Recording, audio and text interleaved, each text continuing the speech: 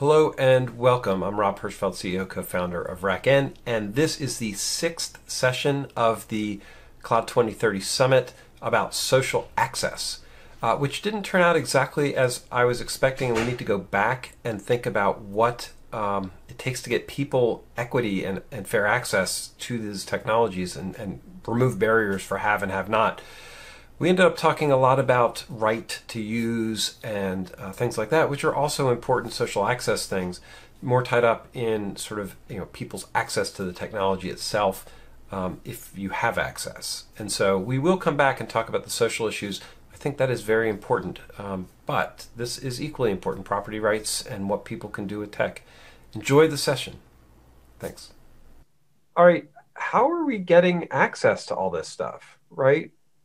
How do we make sure that the people who are getting it have access and they understand what the consequences are? I mean, we just teased out this sort of question of people are all of a sudden dependent on these core technologies and don't even realize it. Who are the have and have nots in these cases? Do we have people who are locked out of technologies Rob, I love this altogether? question. I've talked to, now that I'm a small business owner, I talk to Yeah. other small business owners. They're not necessarily in technology. Talk to a guy, he has a manufacturing company with about 10 to $15 million a year revenue. And he said, Keith, I've been looking at your videos. They're super interesting. I can't get any of that capability. I'm like, well, have you looked at AWS? And he was like, who? I'm like, Amazon Web Services. And like, Amazon Web Services. Amazon has a technology business. So in our environment, like, yeah, Amazon is a gorilla. But for this small business owner who has a substantial business, he's never ever heard of AWS, let alone what they can do from a call center and all these other business services that they have that he could acquire. Who is it on? And this goes to Keith's earlier point: as technologists, should we now become analysts and serve this locked out community? Is AWS even geared towards selling towards a small business like that? I don't know the answers to any of that. No, no. And I think one of the questions, and this kind of goes back to my time at All Covered when I was CIO for All Covered, that served SMBs. There's a real question as to how much an SMB should really get involved into that layer of depth. I mean, should they really be developing applications on AWS? Again, I think the answer to that holds true as an enterprise, which is if it's incredibly differentiating and they can't leverage a service to be able to do it, and it is core to their IP, then maybe. But short of that, if they can buy a service and that's more efficient for them so they can focus their energy in other spaces. I mean, Keith, go back to what many of us on this call, just kind of looking around the pictures, many of us would be doing. I mean, do we run our own email servers still? Do we run a lot of our own web servers and infrastructure? Why not? We can. We probably still have the technical astuteness to be able to do so. I know I'll speak for myself. I've probably lost that in recent years. But my point is, at some point, you have to ask yourself, what's the most valuable use of your time? And as a business owner, whether you're an enterprise or an SMB, you should be asking that same question. And where does technology fit into that answer? And that should be the guidance that we're providing to folks. But getting back to what Sean was saying about maybe it's too far afield in government and legislation, I'm a strong believer when it comes to technology, legislation should be as far out as possible, that we need to take more ownership from a business standpoint around how we manage it and how we manage data and doing the right thing. If legislation does come into play, and this is actually where a number of vendors are playing, because I'm involved in a number of vendors' legislative educational efforts where they're educating folks on the Hill. And I'll say that they are trying to take a similar stance where they're trying to avoid legislation coming in, partly because self-servingly it hurts their business, right? It constrains them. But the other piece is if we can leave it unlegislated and let the free market actually take it forward and do the right thing when it comes to data, that's better for everybody all around. But if that goes too far afield, and I think social media is a prime example of where I think we're going to see some more legislation conversation come into play, especially after the recent events. There's going to be a real question about where it comes in and how it comes in. And those should be two different conversations. Yeah, but I think, I mean, your point is well taken, but I think part of the problem is that some of these services have become so commoditized, Facebook as an example, or search as another, that, and the organizations running these commoditized services have become so dominant, partially because they've been so successful, because they've been good at their job. In some cases, becoming more frequent, they've also become rather successful at dominating by acquisition or by shutting out competition, that it becomes necessary for somebody to step in to level the playing field. If I am as an example, if I have an idea to build a competitor to AdWords, and I'm going to go to VC and try to get funding for that, I'm not even going to get a meeting, much less get laughed out, unless I have a ton of customers and the best idea ever already baked in before I meet the VC at all to even get the meeting. So it is a problem that it's a problem that it's a good problem to have, that information and certain services have become so ubiquitous that we just come to rely on them. But it's also now become a problem of what happens when Facebook decides to block me. Just whether it's on purpose or by accident, who do I go to? How do I get the problem solved if Facebook decides to no longer do business with my business that's dependent on them? We don't have a right to create innovation and create our own company. That's not in capitalism. That's not predetermined. We always think that innovation is great and everyone should be able to start their own company. That's not required. People, we say we like that. That's important, but it's not necessary. It's not necessary in every part of the economy. And I think that we should remember that. And sometimes, every once in a while, it's more efficient to have a dominant company, maybe a dominant company that's regulated, deal with things. And that's not. Do we have a right to telephone service? In the United States, we do. Okay. Well, that's the thing. I think legislatively, we do. Not given by God. I think we're missing a few key points, folks, relative to the industry and regulation. And one is that we cannot allow the free market to decide, because these are not nice to haves. Amazon, as an example, regardless of whether you decide you want to run your infrastructure on it or not, is where people go for some of their education, just like Google, et cetera, where people go to actually get their work done when they're at home. It is not a nice to have. We attempted for years to allow the free market to determine access to internet, and that's been proven over the last year that that's not a successful strategy. So making an assumption that somehow the cloud providers are going to be these benevolent dictators that own the world 5 years from now, but we're all going to be fine, is a nirvana that most folks in Silicon Valley seem to believe still. And it is not true. It is already not true for so many small firms that have been eaten alive by these companies. So to think that we should just allow them to go and then assume that we can live under the regulated environment that will come when they own 40 or 50% of the globe's transactions means that we're setting ourselves up for failure. And not just the monetary transactions, because I think the percentage of just technical interactions and transactions will probably be a higher number than that.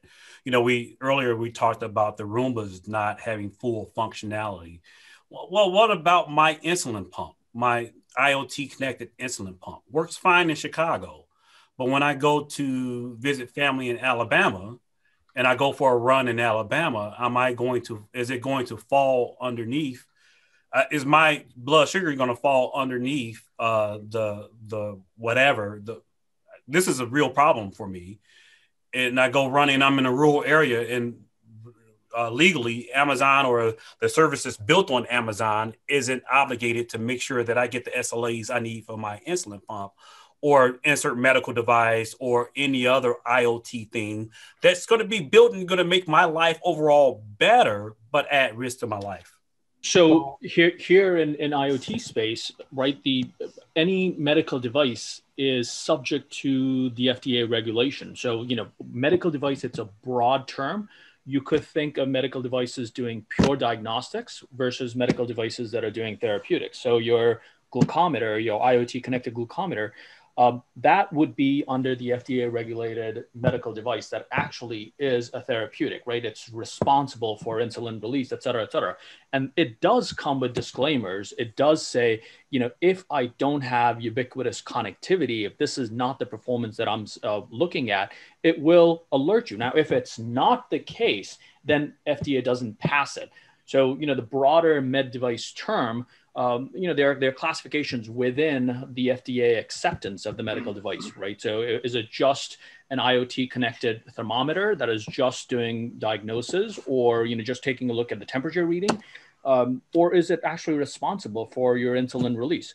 So, good, valid concerns, but there are certain guardrails that are built in the legislation that you don't do away with. So there is a room for sensible legislation, but there are certain things that you generally want a very light touch from regulation, because large companies like Facebook, Google, they can afford regulatory burdens, but there is this notion of technology they built, the infrastructure that they put in place, regulatory capture. Many people conflate that with the ills of, rather than talking about blaming, they blame capitalism, but it's actually regulatory capture. And large behemoth companies can afford the cost of regulation. There's a good example. Sorry to interrupt. There's a good example of EU legislation, GDPR. In some industries, it's effectively locked out everyone but Facebook, Google, and a few of the larger banks, because Absolutely. nobody else can comply. It's way too complicated and difficult. Absolutely. I love this conversation because I love that you brought up the example of the FDA, and that there's room. I'm not a huge regulatory fan in general, but I also unencumbered free market is also a bad thing. Going back to the glucose monitor, dumb device. I have this little, you guys, if you know anybody with diabetes, has this, one touch machine, collects data for the, stem stick picks.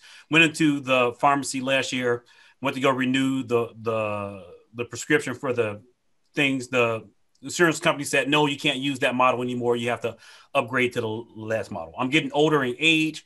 So I have 10 years of data in this device. So this goes to data and I think the applicability of regulations. I have 10 years of data in this device. I have to start all over in a new device, and there's not an easy way for me to extract the data from one device to go to the next device. And there's no FDA regulation that says that the manufacturer has to do it. As a technologist, I'll get it done. My 74-year-old mom, not so much. So where in this and across other touch points, where do we want the government to touch and not? And looking at the debates the past few days, I don't know if I trust these guys and gals to make those decisions for me. I guess to me, what I'm hearing is everyone agrees that there should be some regulatory involvement, but a robust, well-designed regulatory framework is not the enemy of capitalism. The enemy of capitalism is the fact that we, in our desire to be capitalists, we allow the industry to write the regulatory framework.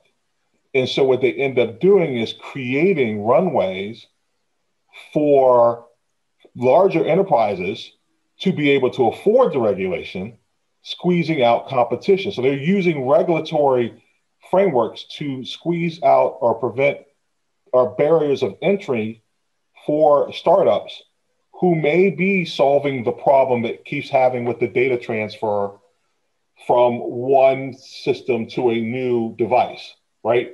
There may be a company out there that would love to solve that problem, but the big manufacturer that has a competitive advantage and the desire to keep everyone onto their system prevents them by you leveraging the regulatory framework. So I think to a certain extent, I don't, I talk about Adam Smith and I talk about the fact that we adopted one version of the book and not both versions of the book.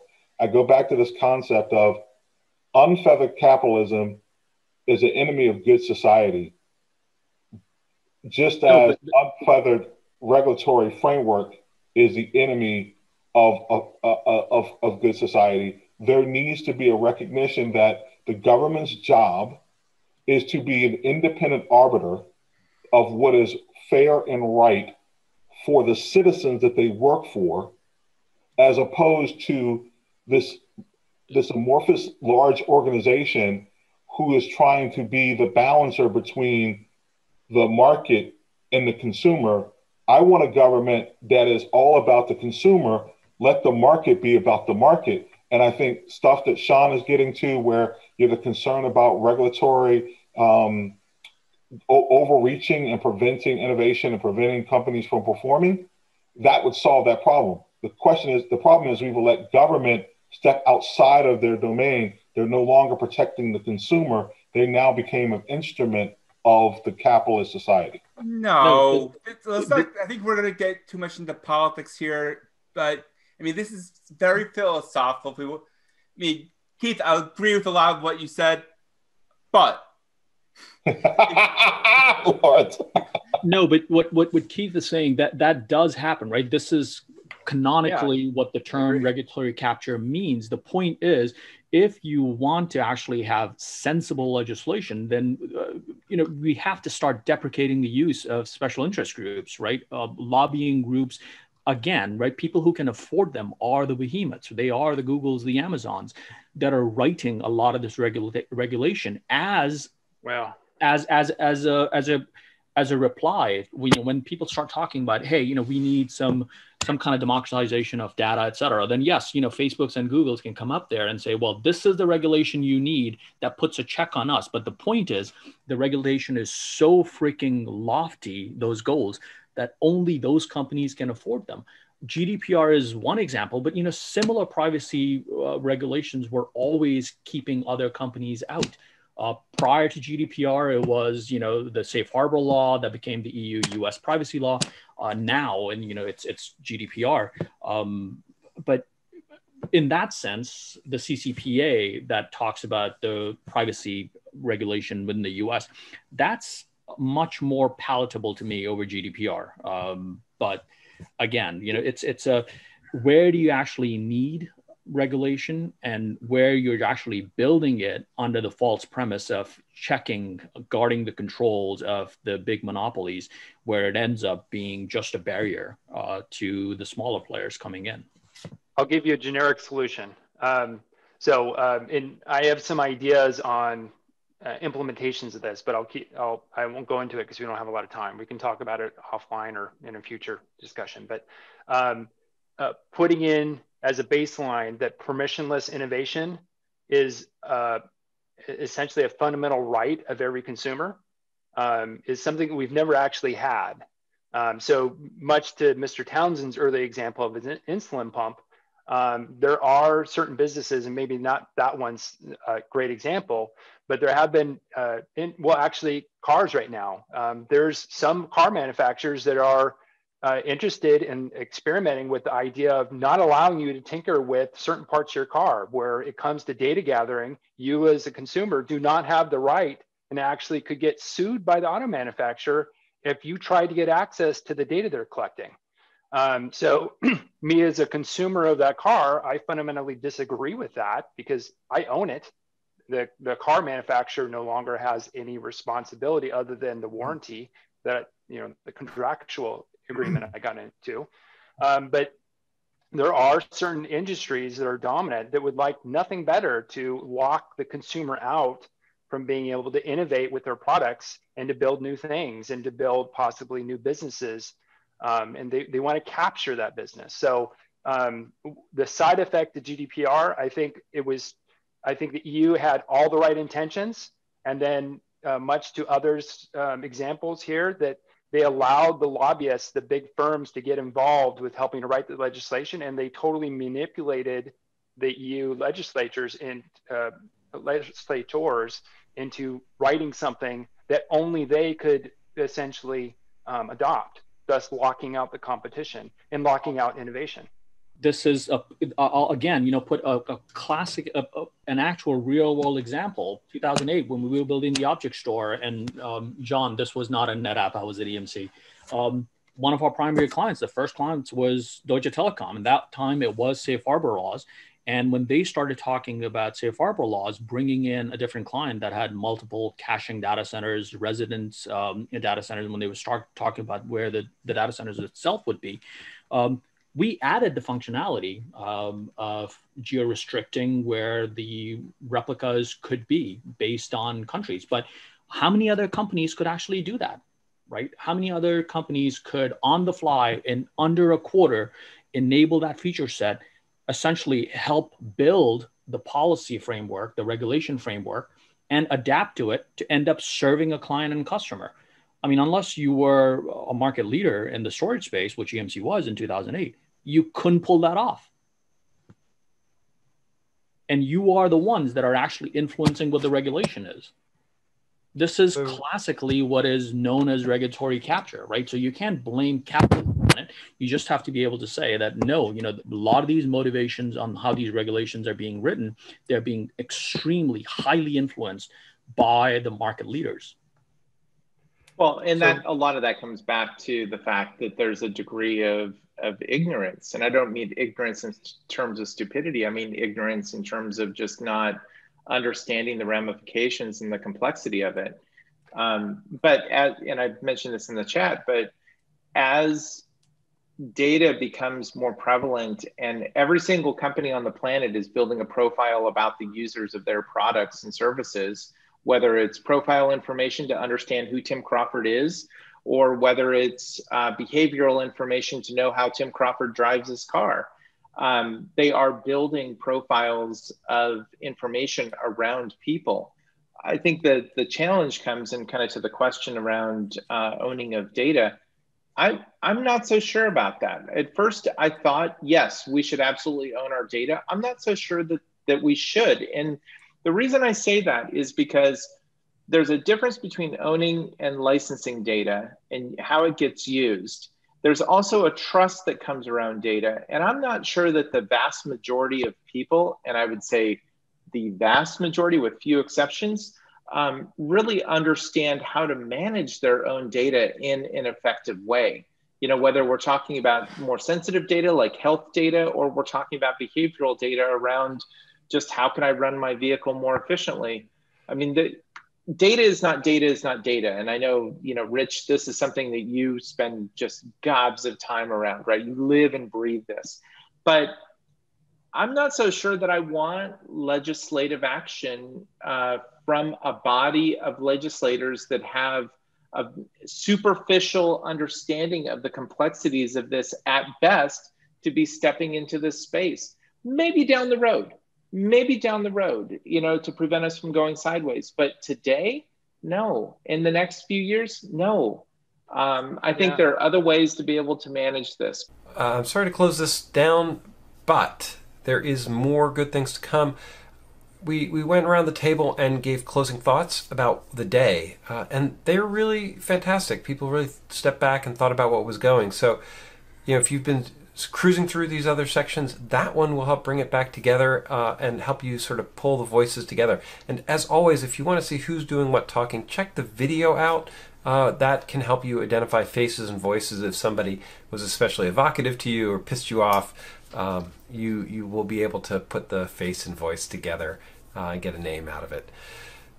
Once again, I hope you've enjoyed these sessions. Please tune in for the outro or for our ongoing session at 2030.cloud. And thanks.